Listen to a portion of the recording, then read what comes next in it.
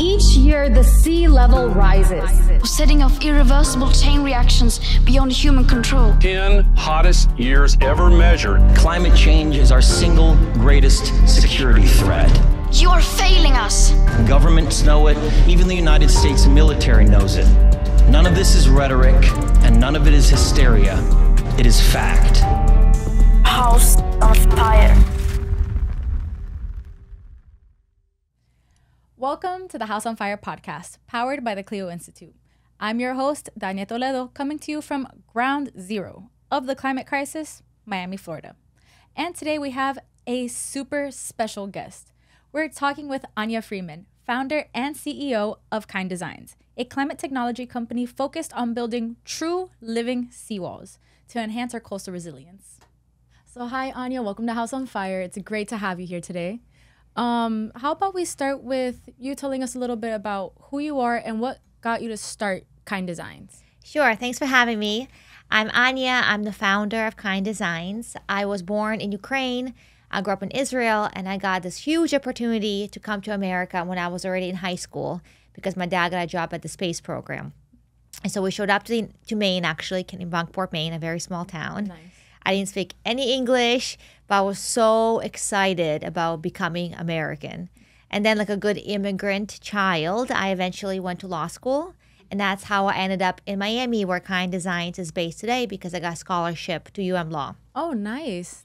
And I've never even visited, but from the moment I arrived, I just fell in love with the city. Because having lived many places, Miami finally felt like home. Because everyone here is from all over the world. There's so many languages and cultures, just so vibrant. And I was really happy that I ended up here. That's beautiful. Yeah, it's a great city. And so I graduated. I did start working as a lawyer. As a litigator, I had my own law firm.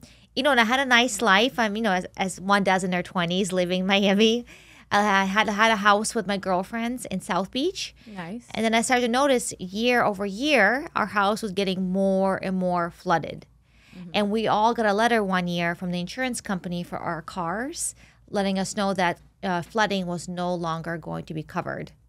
Oh. Like, it was so common for your car to basically float down the street on our block that you couldn't even get insurance coverage for it. And so I just became very curious about this phenomenon of flooding, which increased so much year over year since I moved here 15 years ago.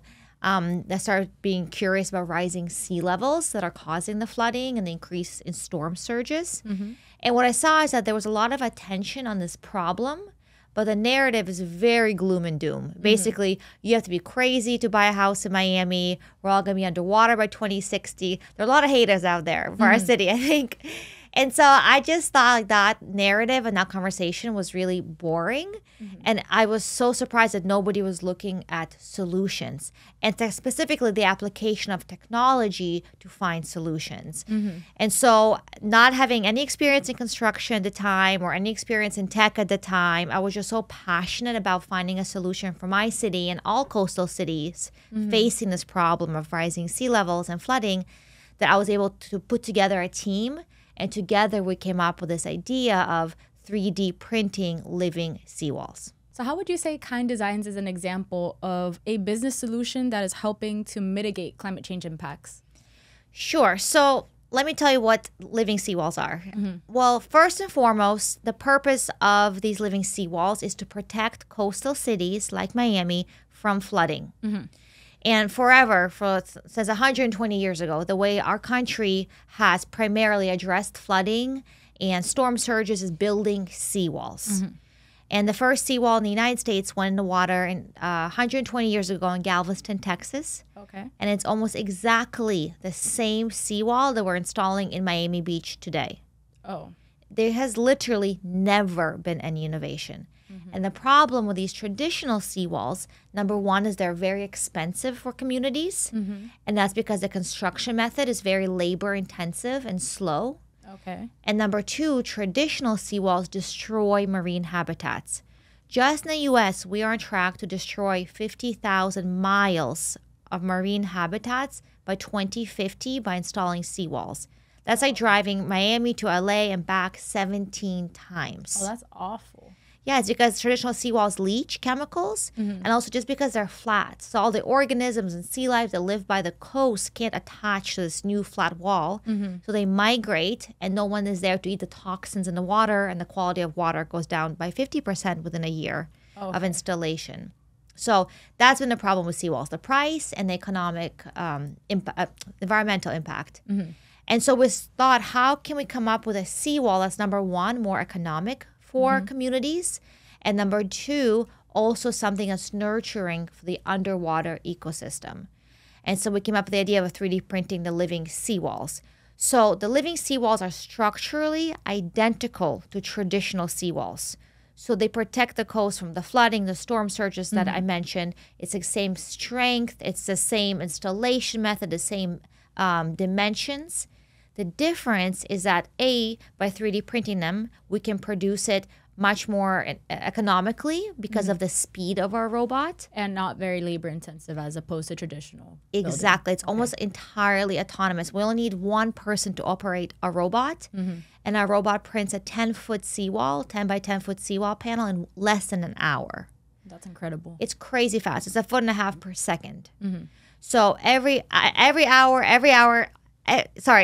in an hour, every hour, we can print these seawalls for an entire 3 shifts. Like, so a day we can produce one robot can produce 24 seawall panels. That's amazing. And we're now just tripled our fleet. So we have 3 robots, so we can produce over 60 panels per day. So that unlocks a lot of exciting economics, which we're able to then use to add the environmental impact component to this product. And the environmental impact component is that through the high resolution of our robot, high resolution 3D printing means the printing layer is very small. Ours is less than half an inch. And with that high resolution, we are able to incorporate design elements into the wet face of the seawall that were previously completely impossible with a mold, which is how seawalls have always been made, is with molds. And so with this high resolution, we can incorporate designs, and we've used that to use biomimicry design principles and mimic local marine habitats. So in Florida, it's mangroves, as you know. Yes. And so we scanned the roots of mangroves, and then we incorporated that roots design to the seawall. So our seawall has the caves, like 2-3 foot long caves where sea life can hide from predators. It has a very special texture, rugosity for small organisms and coral to attach. So we're able to transform a product that's structural into something that's also now functioning like an artificial reef. And it sequesters carbon, and it collects data, and it dissipates wave energy, and there's no green premium, which is the key to this whole thing, is that all of these environmental benefits have no added cost. Our living seawalls are cheaper than traditional toxic concrete slabs.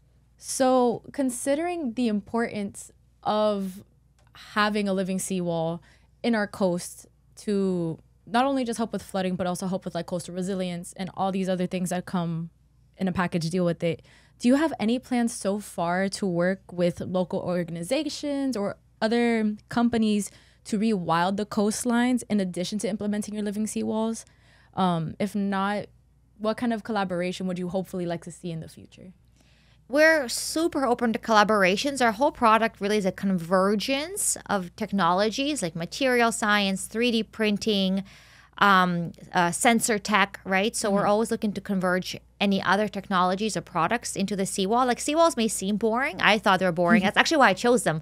The best businesses where you make the most money are like toilet paper. Like, the most boring businesses make the most money. But in fact, seawalls can be really exciting because you can add all of these amazing components to this product. So an example is we're working with Ocean Rescue Alliance. It's a local nonprofit, and they're to do coral implants onto the seawall. Oh, that's amazing. So that can accelerate the growth of all the organisms. That's awesome. And considering you said earlier, you got into this whole thing not having known anything about the tech space. Right now, the term climate technology is everywhere right now.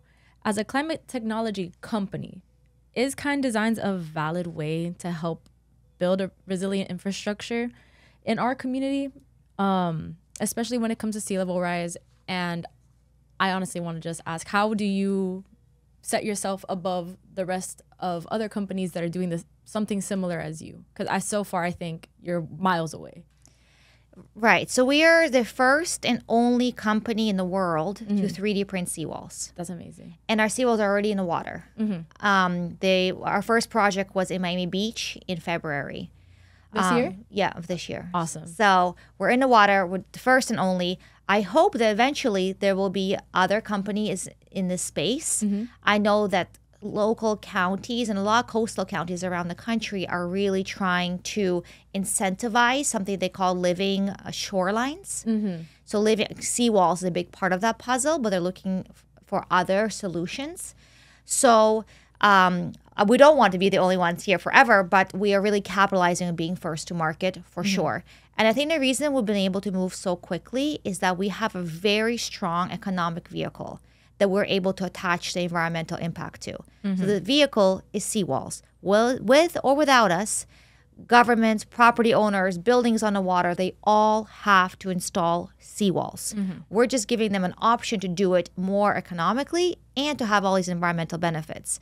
And it's so similar, it's identical actually structurally. And installation wise, it's very easy to just plug our seawalls into existing projects, even if there's already a permit that's been issued for those projects. So that I think is a reason we'll be able to move so quickly, is this very strong economic vehicle. And I think we're proving out the economics, like succeeding, kind design succeeding, then creates incentives for other startups, founders to innovate in this space, and for the city to focus more on this space, for investors to invest more in climate technology. So it's really, although we're extremely driven as a company, it's really about lifting up all the innovation of founders in our space, and definitely in our city. Of course. So there's so many coastal cities in the U.S. We are surrounded by so much water because we're a gigantic country. And you started off in Maine. Why did you launch Kind Designs in Miami and not maybe another major coastal city? Two reasons. One, it's my home.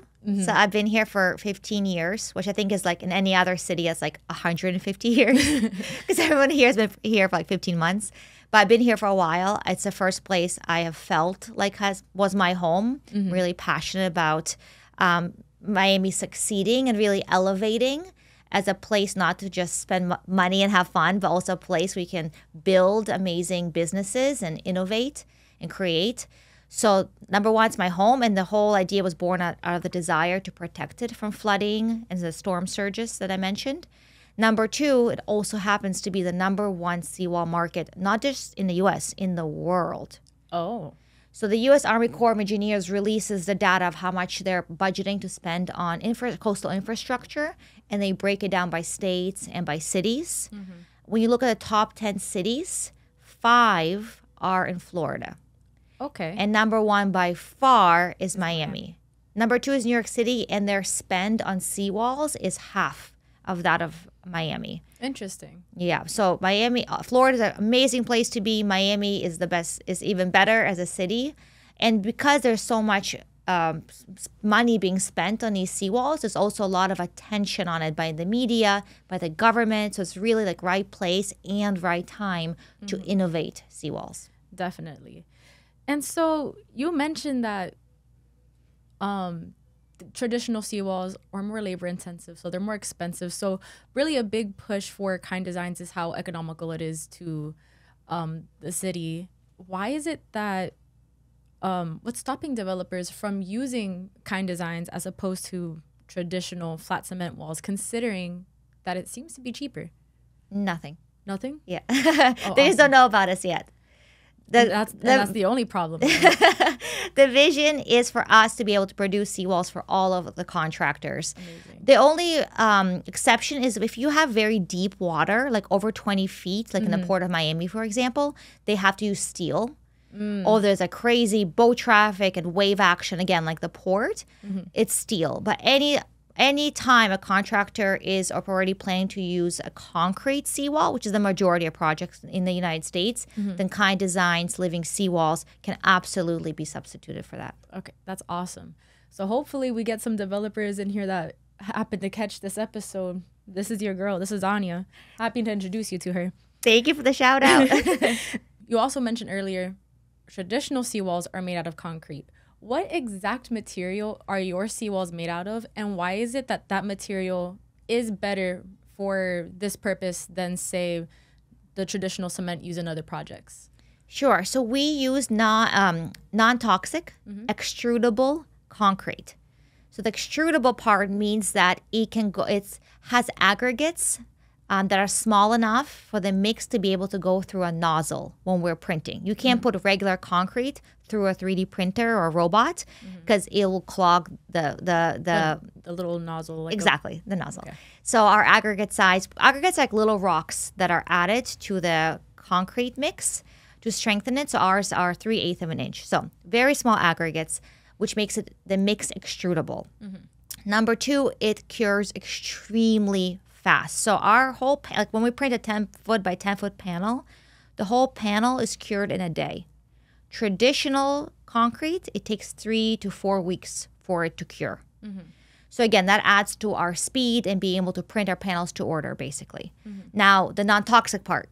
What makes our concrete non-toxic is that it has no chlorides and it has no metals. So therefore, it does not leach once the seawall is installed. Okay. It also makes it a 30% lower temperature than traditional concrete.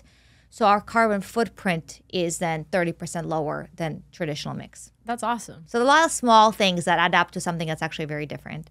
So you said earlier that by 2040, 50,000 miles of marine habitats will be contaminated due to traditional seawalls. You kind of already got into this, but I wanted to ask anyway, how do your 3D printed seawalls help mitigate this marine contamination? So not only do our seawalls not destroy marine habitats, they are habitats. So we're on a mission to replace every single foot of toxic seawalls with artificial reefs. So it's really a massive difference. Instead of installing seawalls, we're now able to install artificial reefs that also function like As a seawalls. seawall. Exactly. That's awesome. And you've already said some of Kind Design seawalls are already in the water. How many of these seawalls have been implemented so far, and how many are in process actively? Sure. So again, we've been moving very quickly. So we've only been we launched about 8 months ago. Like 8 months ago, we literally had a bucket to sit on, plastic Home Depot buckets. So it was like our seats and our table. You got to start somewhere. Exactly. We have awesome photos. I was like, we have to always remember this moment. And then like my COO would like reverse his truck into the warehouse, and that would be our desk, like the back of his truck, and us sitting on buckets typing away. So that was literally 8 months ago. So a lot has happened since we raised our seed round, $5.5 million. We're now a team of 14. We moved to a warehouse on the Miami River, 50,000 square foot warehouse, so we can move the seawalls by barge, and we tripled the robot fleet. And most importantly, we installed the first seawall. So the first installation was in February. That was a house on Miami Beach on Pine Tree Drive, about 100 linear feet. And we're now in the process of printing 3 more projects, ranging from also 100 feet to one more we're doing that's 1,500 linear feet. So that's 150 of our seawall panels. And that's for a big building development in Miami. Awesome. Wow, you really did move so fast. That touched ground, what, in February, you said? So The first project was February, exactly. It's been like just over a month. Yeah, that's exactly. amazing. Thank Congratulations. So you've really built this company and have it moving forward so fast. What hopes do you have for the future of Kind Designs regarding coastal resilience, sustainability, and sustainable infrastructure moving forward? So there's 507 cities globally at risk from rising sea levels, from flooding, from storm surges.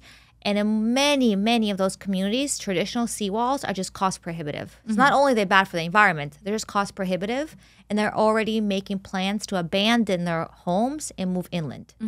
So at Kind Designs, we are hyper-focused on mass-producing these living seawalls in Florida, democratizing the product even in the technology even more, and then scaling to all 507 cities that are at risk, not by building warehouse by warehouse. There's no time for that, but we will scale through a licensing model. So we'll provide financing for construction companies to be able to buy their own robotic arm from us, give them a local material provider, a library of designs that's customized to the marine habitats that's local there, and then technical support. And they'll be the ones who are printing the seawalls in their communities. That's amazing. That's so cool. You've mentioned now a few times that traditional seawalls are cost prohibitive, and I don't know if I've asked this question, but do you know off the top of your head, and it's okay if you don't, by how much, like how much cheaper are Kind Designs models versus traditional seawalls? Yeah, I definitely know. This is like what I talk about all day, every day. So right now, well, first of all, how much do seawalls cost? Why they cost prohibitive? As using Miami as an example, because I'm just familiar with this market the most. A small house in the water has about 100-foot seawall. That seawall will cost the homeowner $200,000 to $300,000. And a lot of people, they don't live in a mansion on the water, right? They maybe inherited a home from their family, and it was bought at a time like before the prices skyrocketed in our city, in our state, and everyone started moving here. And so for them, that's an astronomical number, and they often can't afford it, and they have to move, and and they lose their homes because of it. And seawalls are mandated. Like even if you have a healthy seawall, counties keep increasing the height of the seawalls. So the Miami Beach just increased theirs to 5 feet 9 inches. So if you have a healthy seawall, you now have to build a new seawall to meet those requirements. So people are getting a seawall because they have to, or because they're getting flooded, and they just can't avoid this cost. So we really, really are passionate about making seawalls more affordable and having the environmental impact as a huge bonus. So when it comes to panel costs, we don't do the installation, right? We are just a vendor. All we do all day, every day is 3D print these seawall panels. We sell them to construction companies, and they do the installation. But the panels themselves, for now, are at 20% lower cost than traditional toxic concrete slabs. That is a significant number, especially considering 200 to 300,000 for a seawall. That does take off a significant chunk. And so to kind of close out here, again, congratulations on Kind Designs and how fast you've been moving. What does the future hold for Kind Designs as a business that is helping to build a more resilient infrastructure for our community, and then hopefully soon other communities like us? Sure. So as a business, the economic goals for the company, number one, first female unicorn in Miami. They've never had one, and it's particularly, I think, will be impactful for the city to have a unicorn that's in climate technology. And it's not just I personally want to be the first female unicorn, but it's like, no one ever beat a two-hour time for a marathon. For like forever and ever and ever, no one ever achieved running it under 2 hours. And then once one man ran it like 1 hour, 59 minutes, 59 seconds. I don't remember the exact time. After that, like 10 more people ran a time below 2 hours in the next year. So I just want to be able to be the first, only so women start believing that they can also have a unicorn company. Investors start believing in women and in founders in our city and start investing more in this ecosystem that we're building now. And we enable more companies in the climate technology space to also go for it, but to really do it in a way that's really focused on this economic vehicle that I keep talking about. Focused on companies and ideas that can be scaled, not just nationally, but globally through amazing economics, and then have all the environmental benefits almost as a bonus, to make it a no-brainer for communities and for people to adopt their climate solutions. Awesome. And then last thing I want to ask you, this is, as you, Anya, personally, regarding climate, is there anything you want to share with our viewers or listeners about any hope that you have regarding our future in terms of climate adaptation? I hope that by proving, not I hope, we plan that by proving that we can produce and install seawalls that are beautiful, that function like reefs, that sequester carbon, that collect data, that can last 50 more years than a regular seawall, then the whole category of living seawalls becomes mandated in our communities, because not only are we doing with all the environmental benefits, but we can also do cheaper. So there's no reason to ever install another traditional toxic seawall again. Amazing. Thank you so much for your time and for being on House on Fire today. Thank you so much. House on Fire is powered by the Clio Institute and could not be made possible without the support of the Lynn and Lewis Wolfson II Family Foundation. This episode is hosted by me, Anya Toledo, and is produced by Unicorn Fire Studios. The intro music is composed by the Microscopic Orchestra. If you're digging what we do here at House on Fire, be sure to leave us a 5-star review on your favorite podcast platform. It really helps us a lot. And if you're watching on YouTube, don't forget to like, comment, subscribe, and hit that little notification bell so that you know when we drop a new episode. And until next time, guys, stay safe and enjoy our coasts while we still can.